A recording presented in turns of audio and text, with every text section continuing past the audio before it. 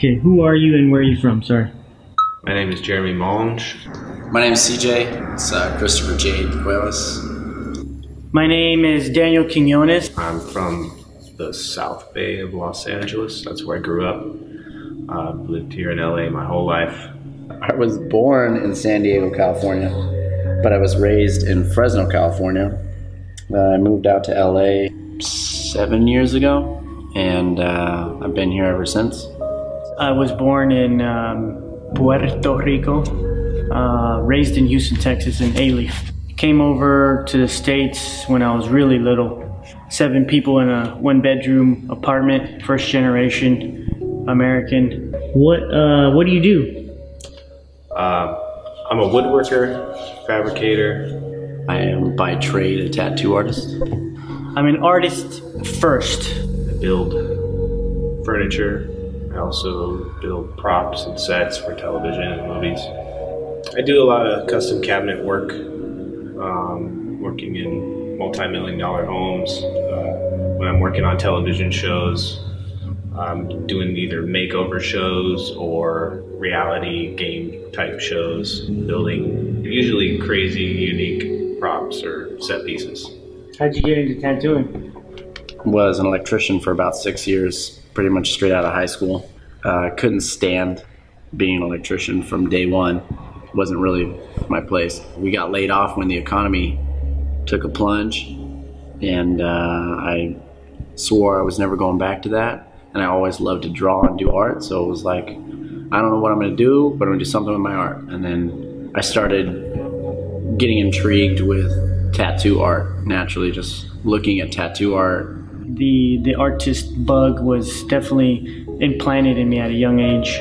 My mom's an artist. She would pull all of us, actually, while we were playing outside in the house, just to draw us and sketch us. So it was definitely an upbringing that was nurtured in the arts. You know, living in Houston, Boston, Italy, New York, San Francisco, all these different places was just a culmination of that pursuit of art. You know, I was a kid raised in Houston, an A-Leaf dream, that whole dream, I want to be an artist in New York kind of thing. The first chance I could have got out, that's, you know, I took it, I think I was like 17. Within that whole process of, you know, finding out where my art fits, because it was dark and, you know, people thought that I was on drugs or had this traumatic childhood, which kind of, so navigating through that kind of artwork just didn't fit in Houston. From Boston to New York and all this kind of stuff, landed in California, and from there started designing, directing, animation, motion design, own clothing brands, have companies with my wife that help other artists. So it's a lot of stuff. There's a lot of things that you have to do as a, you know, as an artist, especially as an entrepreneur artist, that you have to just get your hands into everything to be able to sustain yourself in one of the most expensive places to live in the world. What drives you to create? Where'd that passion come from? My love for woodworking started in high school when I took my first day of wood shop class. I remember just the smell of wood and sawdust, and just had that feeling like, wow, this is cool. I just caught the wood bug, I guess. I don't know what it is about it, but it just does something to you. You got into artwork to get out of the rut of being an electrician? Yeah. Well, I got into artwork because it was something that I always felt like I wanted to do, but in high school that dream kind of died because like reality kind of sets in, I guess. That whole idea of like, oh, you can be anything you want to be kind of gets smashed by the whole weight of society and reality going, maybe you can, you know? So I didn't really have many options. It was, I remember freshman year of high school, we thought we were all just gonna be pro skateboarders, you know? And somewhere within that transition from freshman year to senior year, reality just kind of set in, and it was like, I'm not gonna be any of these things. What the hell am I gonna do for a living?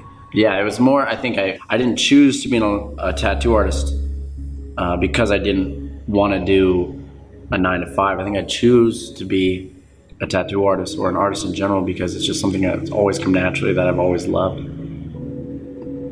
So it gives me purpose. Why do you think you create like artwork?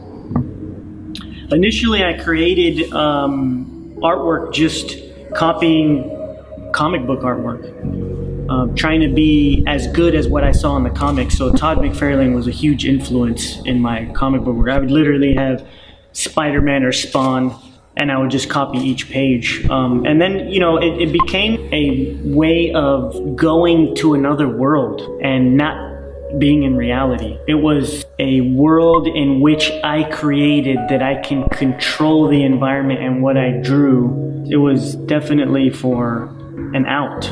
But then also, you know, I saw a lot of beauty, so I wanted to captivate that too. And just seeing how my mom and my dad, with everything they went through, and my brothers and sisters, I just wanted to create and capture that beauty. So you gravitated towards just kind of the organicness and what you can turn that wood into? I think what drew me to woodworking was just the fact that I could take something from nature, like a tree, and then it can be refined and sanded and shaped and cut and broken and become something beautiful.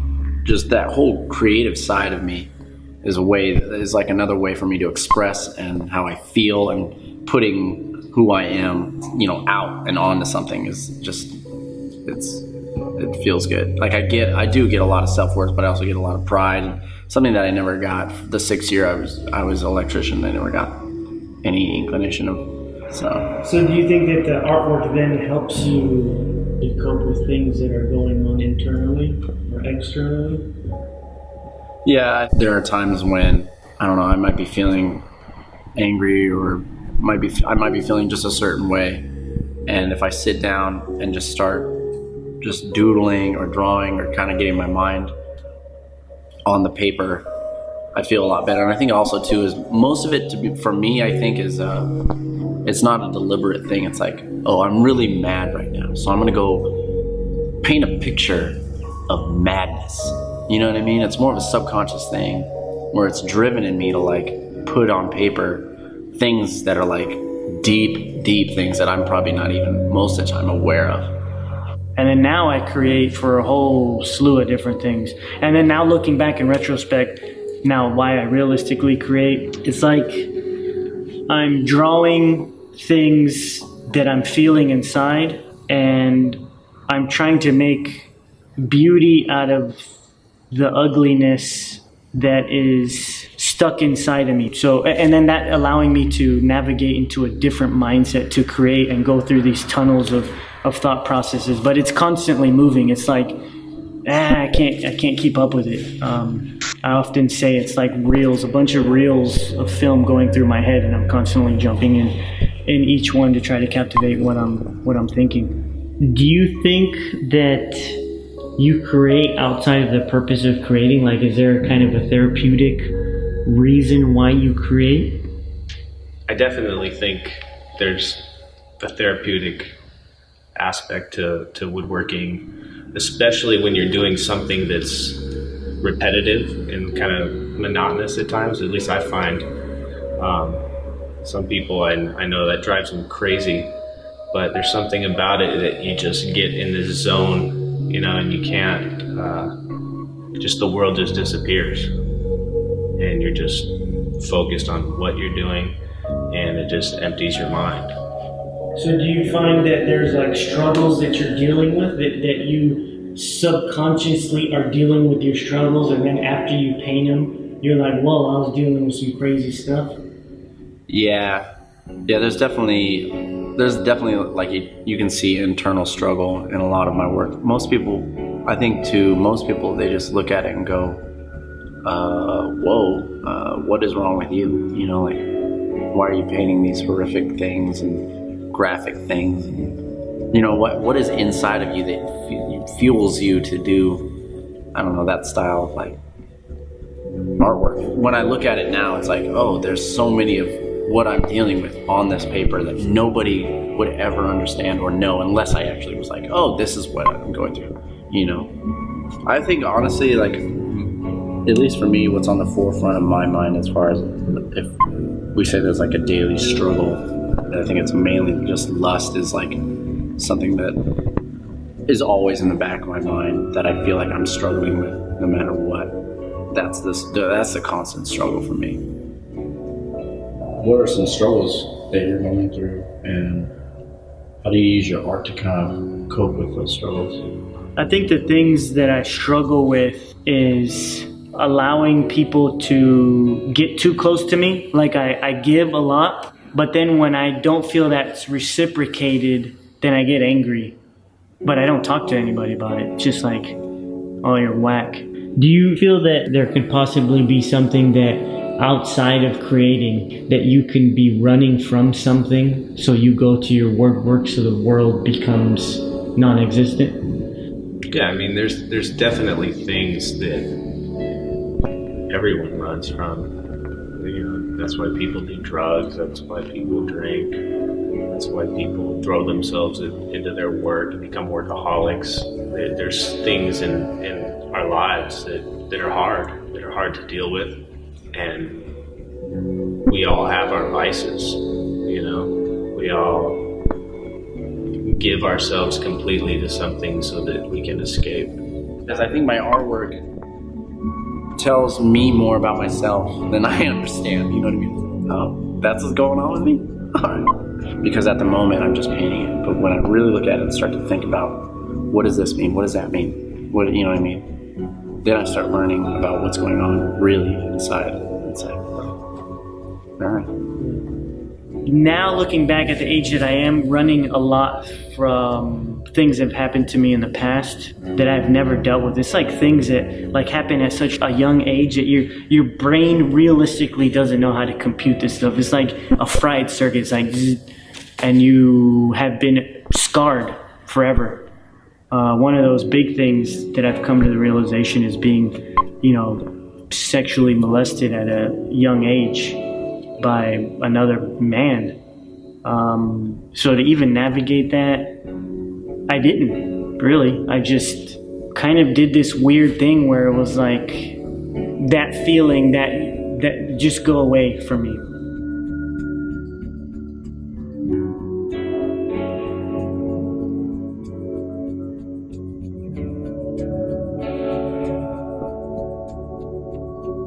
Never spoke about it, but I do remember trying to not ever be in that situation again. And I thought, okay, maybe if I can just love people, that wouldn't happen. But then there was these different things that started happening in my life. One of them, you know, I thought I can just love a lot. And the first girl that I ever dated, like realistically loved her the best way I knew how. I found out she was like sleeping with some dude that I knew.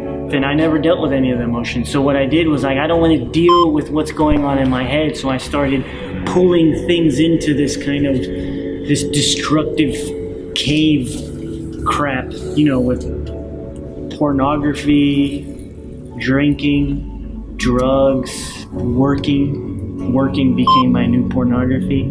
I would work so hard so I don't have to think. And then I would listen to music all day so I wouldn't have to hear.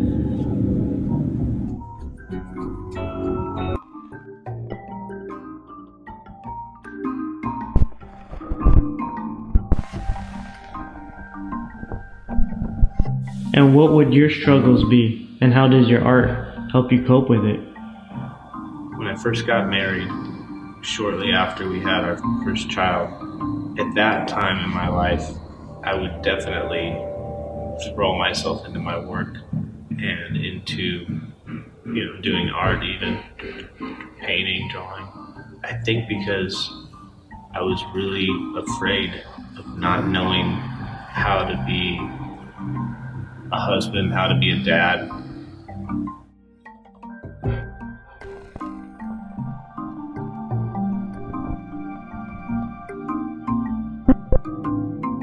For me personally, the whole being molested thing was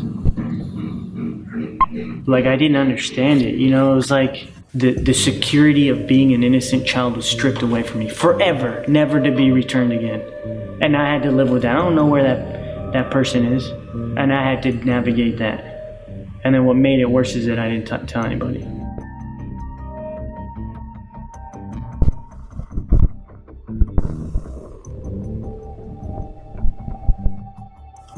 didn't have a dad growing up.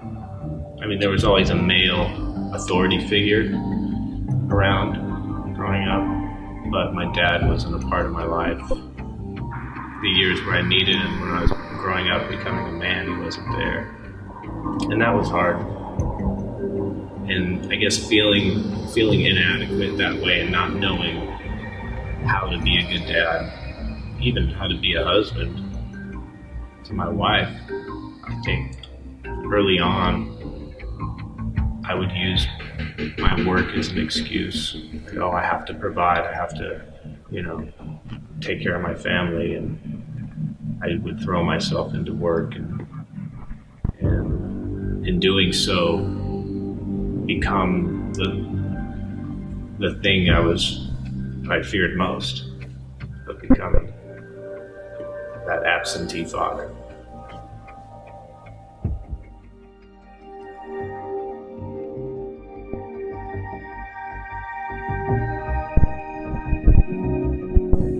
I think what was defeating me every day was that I tried to deal with it myself.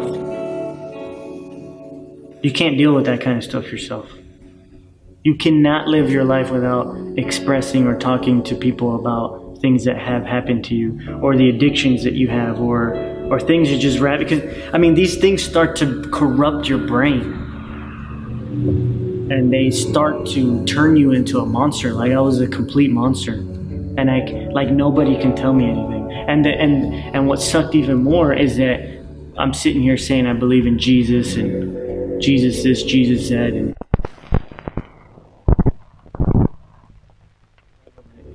so it made it even worse to know what is right but do the complete opposite, and then live as a hypocrite, which brought even more shame and guilt on top of all this other crap that you're dealing with. Then it's just like, man, let me drink some more. Let me work harder. Let me shut everybody out. Let me isolate myself so I don't have to talk to anybody, because it's everybody else's problem, not mine.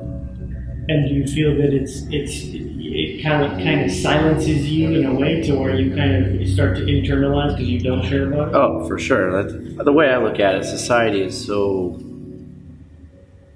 driven by lust. It has become something that was just natural to our society. Like it's on billboards, it's in the streets, it's, the way people dress nowadays. It's like, and I sound like somebody from like the 50s when I start breaking it down, but it's like, this is the reality of it all. There's just little triggers and little things that, you see that you don't even really mean to see, that take you places you don't really want to go. I'd rather sometimes just like castrate myself and live a normal life, be free of it, be free of that battle. What are some of the triggers? Right off the bat, if I didn't feel like loved when I was showing love, which is pretty whack because, perfect love is never offended. My love was always conditional. It's like, if I love you, this needs to be reciprocated. If it's not, then F off. The triggers, it's so crazy because I could be in the middle of a conversation, and if I felt disrespected and not in a secure conversation or not loved, the person could literally be talking and I would already be like, you're dumb, go away, you know what I'm saying? And living that way so long and creating these neurological paths in your brain where your brain automatically shifts into these places and it becomes automatic, then everybody becomes a jerk. I think the reason why we internalize it, at least for me, there's a whole amount of shame to it.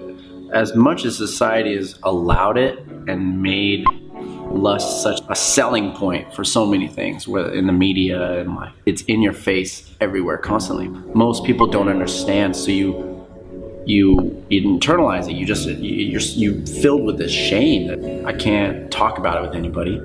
I can't share it with anyone. I'm not comfortable or close to anybody to tell them this because they're not going to understand it. So then it's like, I'm just going to pretend it's not there, in a sense, and deal with it my own way. And I think naturally in my art it's just come out without me even trying. It's when people were really asking about my art, like, what is this and what is that? And And people that genuinely wanted to understand what my artwork means really made me kind of take a step back and go, yeah, what does that mean? Why am I painting like this? Is there something wrong with me? What is it? Like, if there is, like, what is it? And it's really, it all boils down to that internal struggle that's just constantly there in my mind, I think, is the whole lust thing. And like, lust as a sin itself is like it's such a innate desire that we have, and it has to do with the body being beautiful,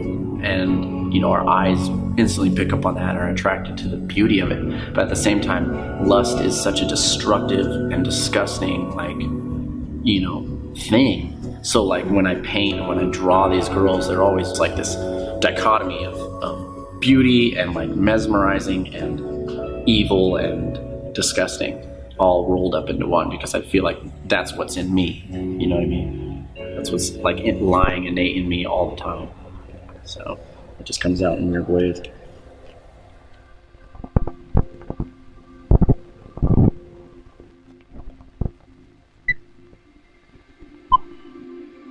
What do you feel that your choices have been up to this point? There was a time where I didn't clearly see it. I've gotten better at it, but it's a constant battle. It's a warring of your flesh and your own desires, what you want to do, your own ambitions, versus what you ought to do. I mean, if I just lived by my emotions and did whatever I felt like, I wouldn't have a family. Just by God's grace, I still have my family, and I'm still, every day growing. You don't want to be the absentee father. Yeah. You want to be there for your children. Right. What's triggering you even to have that thought process when you are providing for your children and being a father that's there? What's bringing you back to, hey, I'm not being here, I'm being an absentee father, when in actuality you are? I think what keeps me diving into my work and being the very thing that I don't want to be, that I had to deal with growing up. Ultimately, it's selfishness, not wanting to deal with the rigors of being a father, being a true father, being a dad. I mean, it's one thing to be a father. You can father, anybody can father a child, any male can father a child, but not anyone can be a dad. So, because it's hard. It's hard to be a dad. You gotta give yourself up. You gotta die to yourself so that you can be there for this other life that you created. So what's preventing you from living that free and happy life? Like, these are my girls, I'm taking care of them, I'm working hard, I'm providing them, I'm present, I'm putting my selfishness down. What's preventing you from seamlessly living that, and it's just streaming out of you? I think what's preventing me is just my own selfishness, and just wanting to achieve certain things in my life that I haven't achieved yet. And there's a cost. Am I going to spend time with my kids, or am I going to go and focus on my own projects? It's like a choice. It boils down to a choice. We all have a choice to make. We either choose A or B. Whatever we choose, we deal with the consequences or the rewards.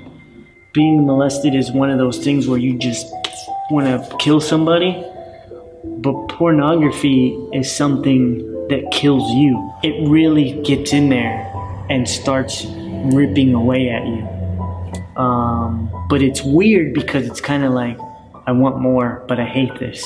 Like, it was like rust on a ship. It started eating away the vessel, and it started eating away, and these holes started happening, and those holes became massive holes to where all of that stuff just started flowing freely. The lust, the hunger for it, and nothing was satisfying. Even real relationships became unsatisfying.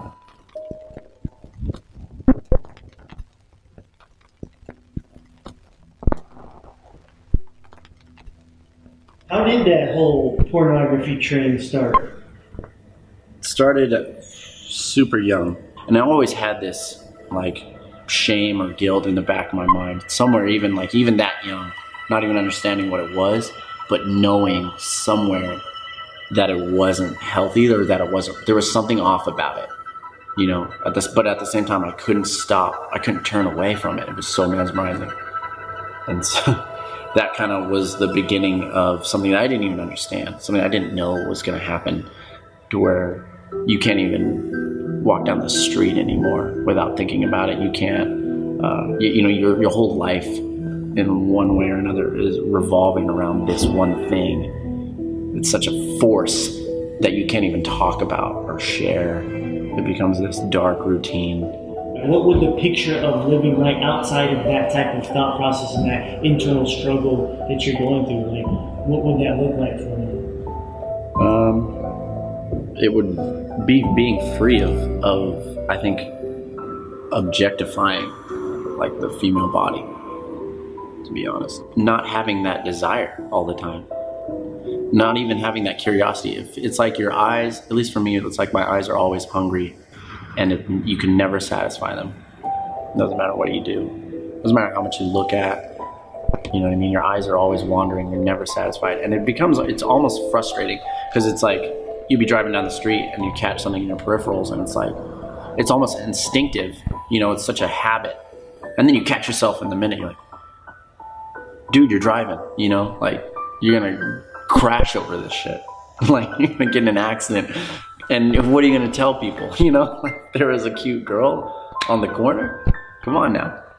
So it's ridiculous. So yeah, just being free of that would be nice.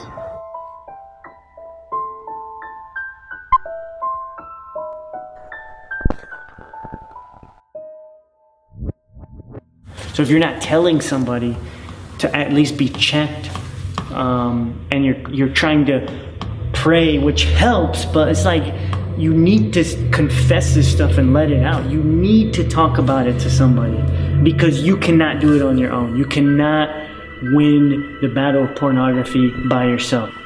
It's one of those things that make you into a complete monster. And it affects you differently from all these other things that might happen to you. Yeah. For me, like with pornography, I can justify, oh, I'm not hurting anybody. I could be sleeping with a prostitute, or I could be at a strip club. I could be enabling all those people. It's like, oh, well, I'm not doing any of those things, so I'm okay. I'm only hurting me, you know? But in reality, that's not really what's happening at all. Not only are you damaging yourself, you're damaging any hope or future you're gonna have with any girlfriend or boyfriend or soulmate, you know? And I still, to this day, am struggling with it. And I see the damages of it that I'm dealing with in my relationships.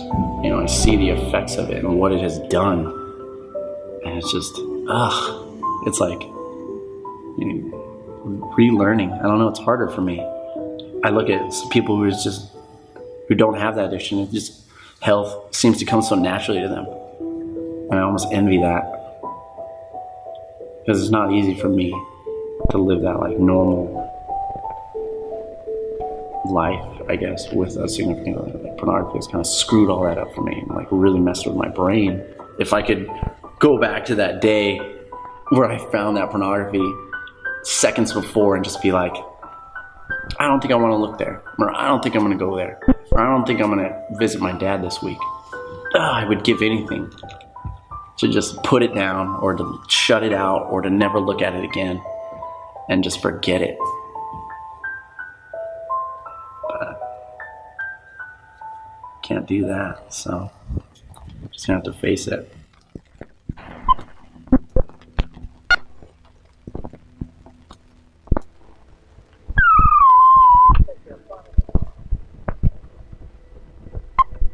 You mentioned having an out with your artwork. Do you think there's something that you are running from? I think that the artwork allows me to speak without speaking, because speaking about it to me would put me in a vulnerable situation that I don't want to be in. Nor do I want to talk about my past, nor do I think it's any of your business. nor do I want you to get close to me, so on and so forth. So it's kind of like, this is my artwork, look at it, don't ask me too many questions. That's why I say, you know, it's open for interpretation. That's my kind of way out, so I don't have to talk about it. But if you look at my artwork, it's definitely yelling to the viewer that there's definitely some things going on internally. I'm creating like artwork to be able to speak to the canvas so I don't have to speak to reality or speak to humans. Because I don't want to be judged. I don't want to hear that, oh, you know, poor this guy or whatever you want to think about me. Like you know, it's kind of like the switch comes off and then I just become a jerk and I'm like, go away. Let me just paint because my paintings don't talk. And it's interesting too because now that I'm helping artists, I can see how artists can become introverted because some of the happiest moments in artists' lives are when they're alone with their artwork. And they don't have to have someone say, hey, put pink down or put blue down or maybe put some wings here. It's like, world, shut up. Let me just be in this world that I've created. So actually, you know what? Now that I'm thinking about it, it's running from putting myself in front of people to be able to talk so I don't feel judged in a way that might hurt my feelings. I mean, if I'm being honest with myself, I'm super sensitive. I might be like, hey, what's up? And then you say something and I've already checked you off. What you just said is just like powerful because you were trying to do the best that you can in being a father, but then you threw yourself into your work to answer the father responsibilities, but you found yourself not being there, which was the absentee father that you were just talking about. And like when the times that I did have off and I wasn't working and I was home, I found myself constantly like veering towards doing my own little projects, you know, working on my own art or working on this project. And a lot of times it was projects for the house, like, oh, I have to make this for us, you know, this table for our, you know, whatever, or I have to make our bed, I have to work on this, you know, and I would just ignore my family and not give them the time that they need, because all in the name of, you know, being a good dad, you know, or being, you know, providing, I guess was the key word, being a provider. That was the thing that really I felt I had to do at that time. The most important thing.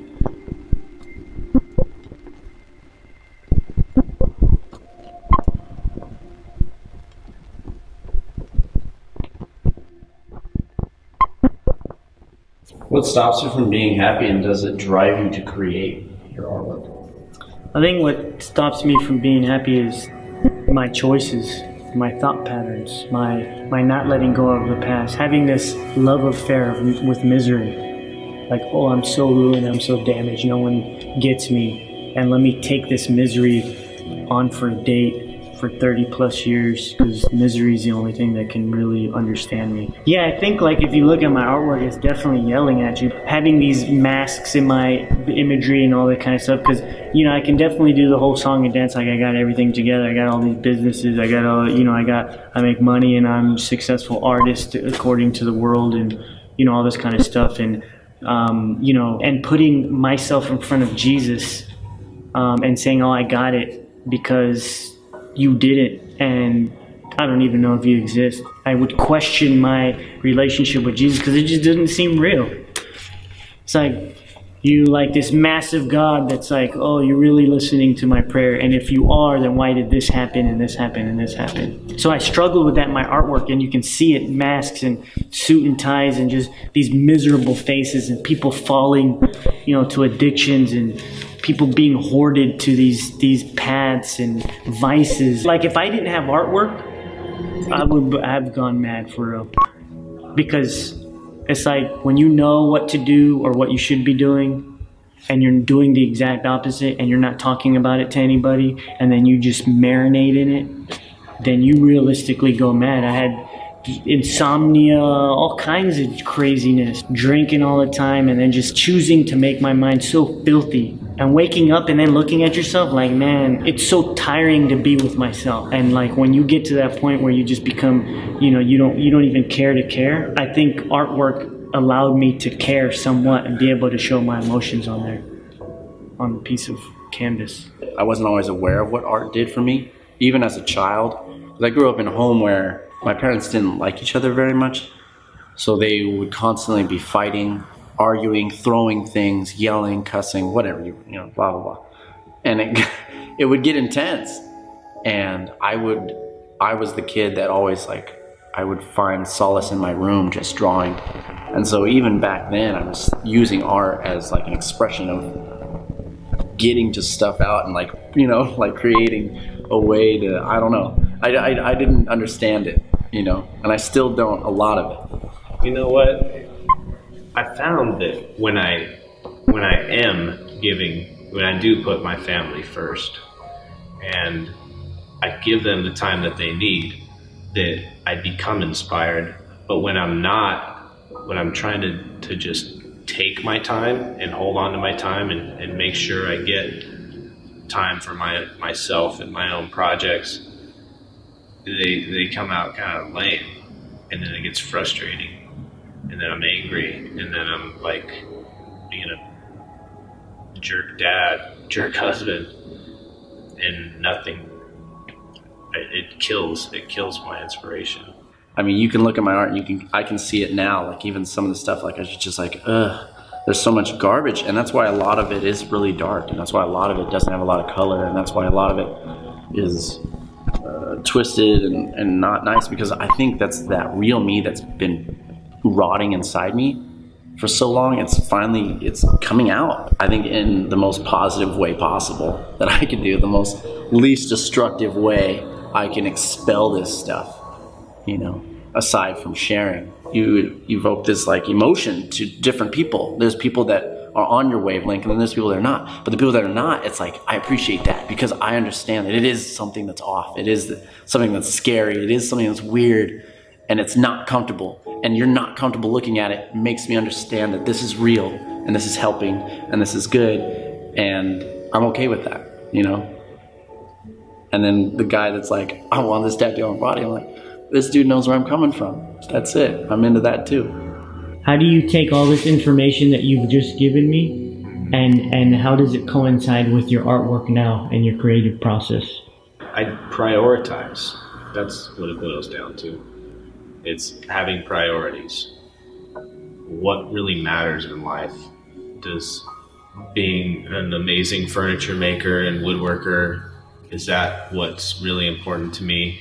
All the accolades and all the magazines and design magazines, or building the coolest props for whatever TV show or movie. Is that what really matters to me? Because when you die, what do you have left? You know, is anybody going to remember the guy who made this chair or this table or built this and that in this movie? People don't even remember movies. The legacy you leave behind is your children, if you have children, or who you affected throughout your life, who you had a positive impact on. What other lives have you changed just through being you? And what are you doing to move in a direction to get away from that and get out of that thought process? I think a lot of it is community, mainly just having people to talk to and not internalizing it as much. Being closer and closer with like men that I respect, people that have been through it, people that understand what I'm going through. Because you can blab on and share to any old person on the street, but they're going to think you're crazy most of the time, or just not understand. So it's hard for me to find people that I respect as far as their wisdom, because I feel like they need to be dealing with the same thing I am, and then I can hear you out. Then I understand. It's like, okay, you know what I'm going through. I know you got some wisdom for me. You got something for me. Because I feel like me building it up inside, it becomes this monster, and it starts to come out in other ways, not only in my art, but I start treating people like crap, because it's just, for me, there's so much guilt and shame attached to it, that it's like, I can't talk about anything because I don't want to destroy anybody, especially like people that I love, people that I care about. Because there was so much shame and condemnation and so much guilt and so much wicked and dirtiness that it was like, man, I'm so filthy, that no one would understand. So why even talk about it? And do you feel that, you know, not sharing these struggles that going on internally in your mind also kills your present, your being now, being present with your family? You're kind of dealing with this all inside. Like if I didn't have anybody to talk to about it, yeah, I would just be dealing with it on my own. It would be festering. And there was a time where I was kind of just becoming resentful towards my wife, resentful towards my kids, feeling like they're holding me back from achieving a certain level in my career or whatever. And those were dark times. But I've kind of like come out of that, thank God. Does sharing help you be free? Yeah, definitely. I mean, I think just being honest.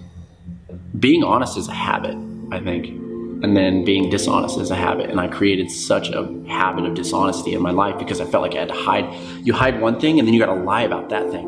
Lying isn't just not dealing with it. Lying is just digging a trench to be even more unhappy.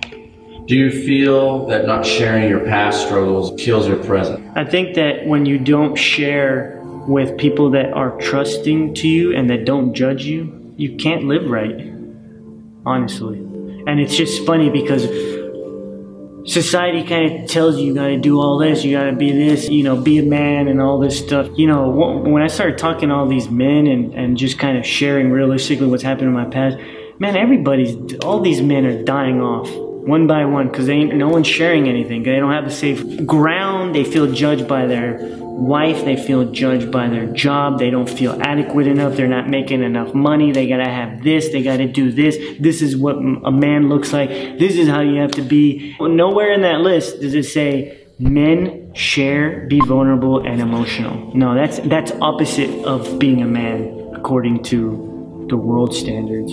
And I bought that lie. For me personally, that's living the life of a monster. An empty vessel that is eating up everything that his flesh desires and completely contaminating his mind and living this facade and fake life. And it just it weighs you down. It's nonsense.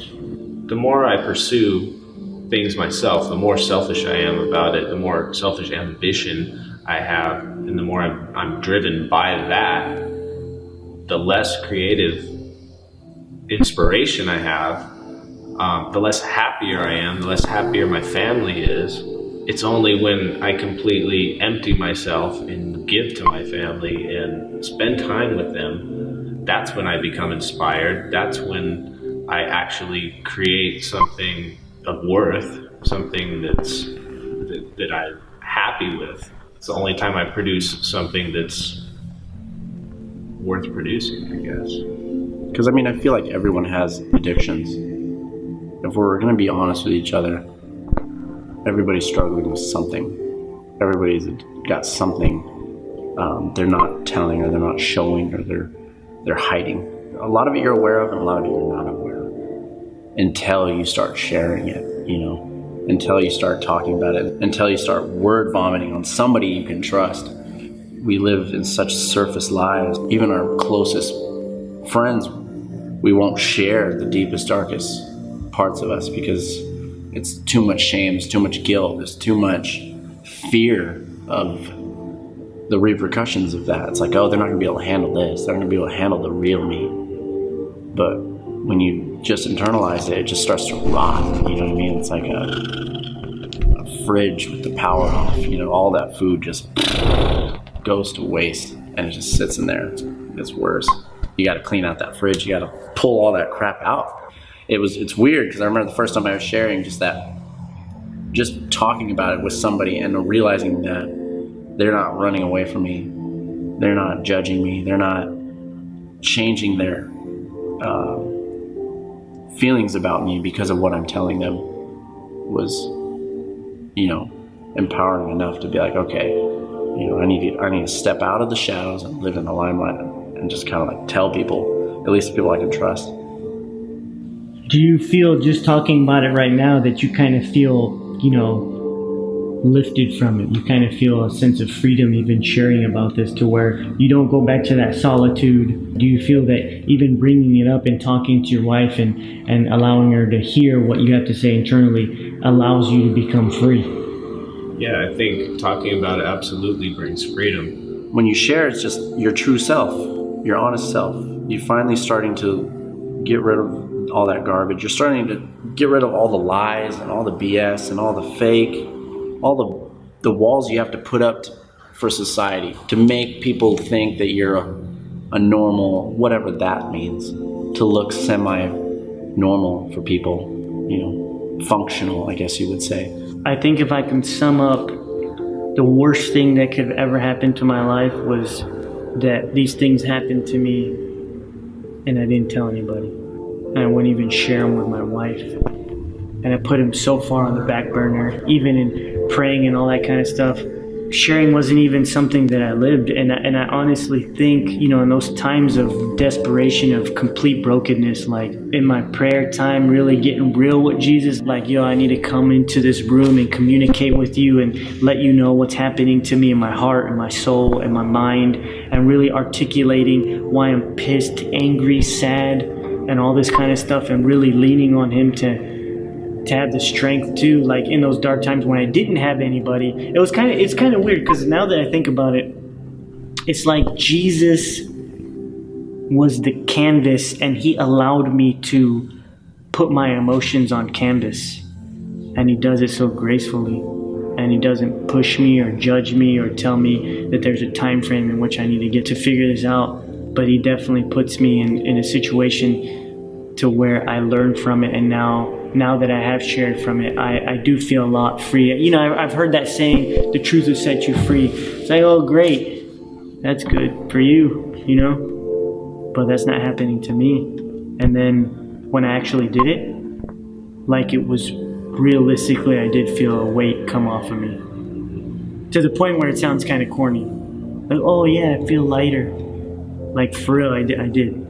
Telling the truth and actually sharing about, you know, these things that happened to me. Even just now, as we're talking about this and this whole subject, it's great because it brings clarity to the whole process. You know, in your mind, you think, okay, I know I need to do this. This is the right thing to do, so okay, I'll do it. But talking about it and just sharing about it and having a conversation about it and looking at it in depth, it definitely is freeing, because it gives you a clear overall picture of what is happening and how to deal with it. Anytime you find somebody you can just be honest with, you know, because that's, I think, how we were designed to be. We're just designed to live who we are, you know what I mean? And with all this self-destructive stuff, we start to think, oh, I can't share who I am, even because it's broken, I can't share it, and it only just perpetuates more brokenness. So once you finally let all that out, you start to rebuild, repair. I had built this castle of leave me alone. That's the worst. It sucks. Realistically, when you're sharing with people, they're going through some major stuff too. And it's like, well, I didn't know you were going through that. And that what I just shared to you can help you, and it has helped you, and what you're sharing with me helps me. And then that community and growth within individuals that you can trust, and talking about it is a revival of one's life, really. How can we collectively help each other to be free? What kind of information would you give other dads in your same situation to help them be free? I'd say that if you want to find yourself, you have to lose yourself. Whoever wants to save his life will lose it, but whoever loses his life will find it. And that's so true, because you're not going to have a life when it comes to family and having kids. You're not going to have a life. They're your life. Unless you die to yourself and lose yourself and give yourself completely to them, it's not going to last. I think it's being honest with each other. being real, being uncomfortable. My plea to everybody would be, man, we really need to share and help each other by talking and not being so judgmental and not be so fake. The second I shared with someone and motivated truth with truth, it's like I told the truth, truth automatically came out. I spoke the truth and truth automatically was reciprocated to me. And I was like, wow, like it's so imperative that you do not, like if you're living a life right now and you don't have at least 2 or 3 guys that you can sit down and talk to and be like, yo, this is what I'm going through. And this is what's happening with me and my wife, with my household. This is how I feel about my kids right now. And let's talk about it and how you can help. If you don't have those people in your life, I personally feel that you are floating in a world and you're constantly trying to grab some type of foundation to be able to grab it and like, oh, I can actually talk to this person and just completely divulge all of this stuff out, because it's just kind of like all of this junk comes out. If you can just imagine death and just misery and pride and anger and lust and all this kind of stuff just coming out of your body and just all over the place, I think that would be good. What would you tell other people? How can we help each other to be free? I think for me, the hardest part, I think for most addicts, is coming to the terms that you are an addict. That whole classic denial, denial, denial, denial. You know, you're like, I don't need a 12-step. That's for crazy people. That's for the person who can't control what they're doing, but I have this under control. And that's the hardest part, I think, for us, is to really say, this is running out of control. This is something that I have lost all control of. And it's not comfortable. It's not fun. It's not easy. But if you just keep building it up and keep hiding it and pretending and putting on your makeup and painting that perfect picture for the world to see, you're never going to get better. Like, there's no easy button for getting out of addiction, you know? It's just sticking with it, finding people you can trust, finding friends that you can trust, and communicating with them constantly and being honest with yourself constantly. I think I still to this day can catch myself like justifying or manipulating the truth, you know, just for my own benefit, so I feel better about it. Be honest with yourself. Just be honest with yourself. It sucks because a lot of times we don't even want to see ourselves as we are. We can't even love ourselves because it's so much pain, so much guilt or shame.